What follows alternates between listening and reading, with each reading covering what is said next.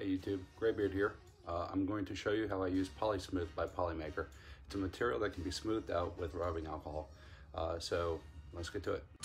Alright, so here we have the Polymaker box.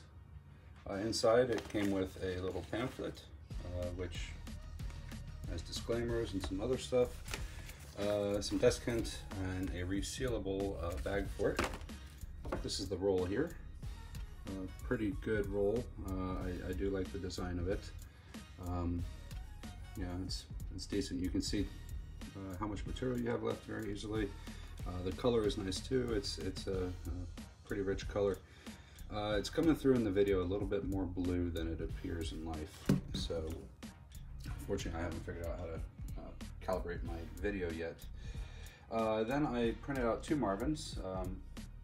With these two Marvins, I'm going to keep one as a reference, and then the other is going in the bath. And for that, I have a bowl, I have a ripped piece of paper towel, I have my rubbing alcohol, and I have a lid. So that's pretty much what's going to happen. I need something to put the guy on so he doesn't sit in the bath directly. So I'm going to use a lid from a water bottle. That will be the little stand he will be on.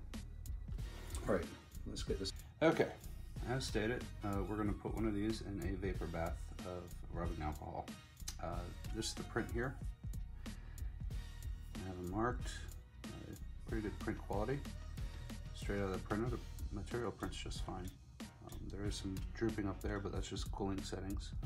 The small parts tend to droop a little bit when it prints fast. So.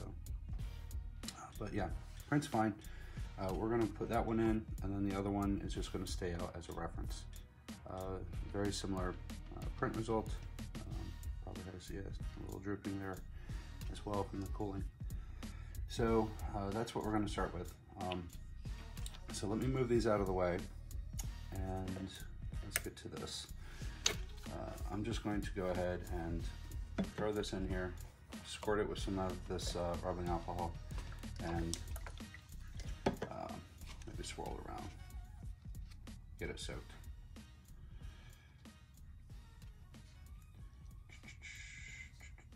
So,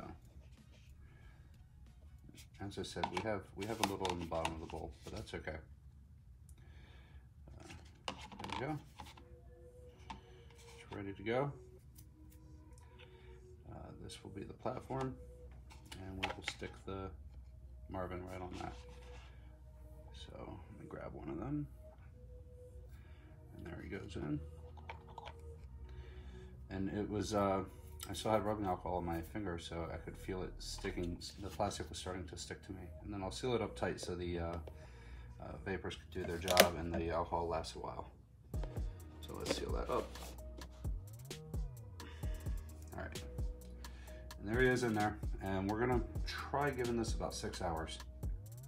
So let's see what happens. I might check on it every 2 hours or something. All right. Okay, it's been 2.5 hours. Let's take a look at this and see what it looks like.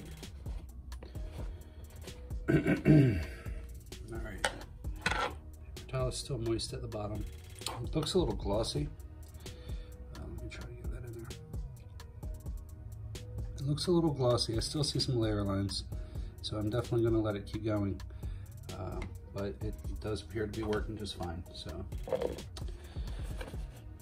really think it's going to be about a 6 or 7 hour process. So check back soon. All right, let's check this thing out. I think it's been about 7.5 hours. Let's see what it's looking like. So we do still have liquid in there. The dude himself, it looks shiny, very shiny. Yeah, he looks smoothed out. Looks improved. I'm gonna try to get him out of there. Let me grab some tweezers. All right. I know they're not tweezers. That's okay. Nope. Sticking to my pliers. Okay. So he does seem adhered to the platform. It looks like his foot is actually melting into the platform. But we have a definite smoothing or something going on with them. You can see the edges aren't as sharp as they used to be. I hardly see any layer lines, and definitely shiny. I'm gonna let him dry out and come back and give it a final look and compare it to the original. All right, so it should have dried by now. Let's take a look at it. This is the Polymaker PolySmooth. Try to get all this in frame for you. All right, this is the smooth one. It feels like it's dry, but I have a feeling I am leaving marks on this. Yeah, it's still soft. So it does look really good though. I mean, it took out all the layer lines and everything else. And here's the original. So you can see it's a kind of a big difference. The color is slightly different in my opinion. Let's see. Could just be the gloss. I mean, a matte and a gloss will have different appearance of color.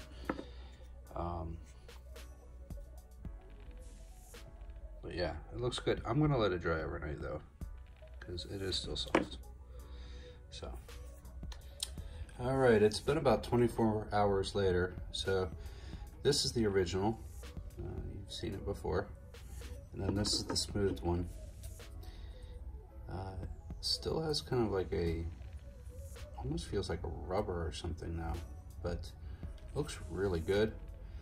Not quite as easy to mark as it was yesterday when it was still wet, but I think that looks really, really good. Looks like one of those hard candies. So, and to remove him, I think I just pull him off. Yeah. So he comes off of that lid pretty easy. No issue there.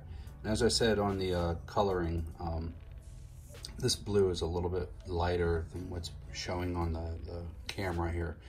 It's more like a cornflower blue, but oh, there he goes. He's too slippery. But yeah, that's Polymaker, PolySmooth. Simply smoothed out in a bowl with a paper towel and some rubbing alcohol, and that pretty much took care of it. I didn't need to buy any fancy machines or anything to use it. It did take a long time. It took about 7 hours, and I think if you have the fancy machine, it'll do it a lot faster. But you know, for not spending a whole lot of money here, that's not a bad job at all. Thank you very much for watching, and be sure to check out graybeard3d.com, and also hit the subscribe button. Go ahead and watch my other videos that are coming. Thank you very much.